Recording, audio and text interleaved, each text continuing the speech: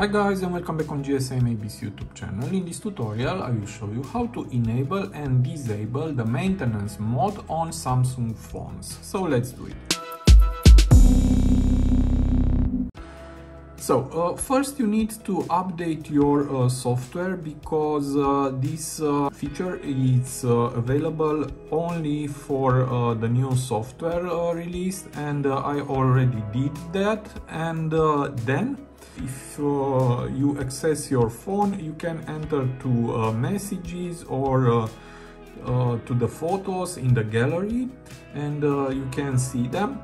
But if you go with your phone to the service, they also can access your personal data. And if you want that this thing doesn't happen, just go to the settings, and here go down, and we have here battery and device care. Just press on this, and now go down, and here we have maintenance mode, and just tap on this. And maintenance mode protects your privacy while someone else is using your phone, such as when you are sending it for repairs. Okay, and also it's good to do a backup if you can before to go to repair. Okay, now to turn on, just tap here, turn on, and you can create a log if you want, and this log will be sent to, I guess, to the Samsung to check for errors. But I will check restart without creating a log, and now just press restart, and now my phone will restart, and will switch to the maintenance mode. You need to wait for a few seconds, maybe a minute. And now I'm back, and it's switching to the maintenance mode, and now it's over, and I will swipe to open the screen. Phone is starting, and now as you can see, here appears maintenance mode. Okay, I see that internet icon has disappeared, and let's go to the messages.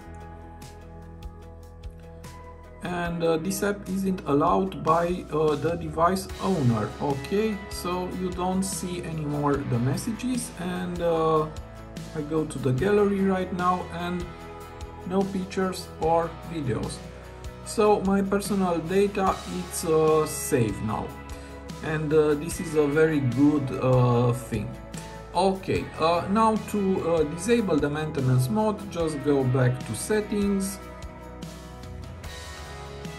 and now go back to battery and device care, go down, and tap on maintenance mode, and now to exit, just press here exit. Your phone needs to restart to exit from maintenance mode. Press restart, and now you need to verify your identity. Just scan your fingerprint or use pattern, and this is a very good feature. And I will scan my fingerprint, and now my phone will restart.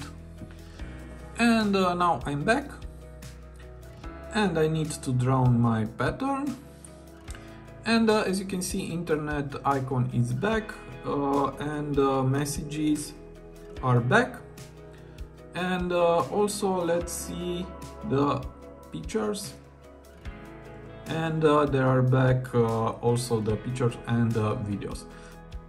So I hope this tutorial to be useful for you, and see you to the next. Have a nice day.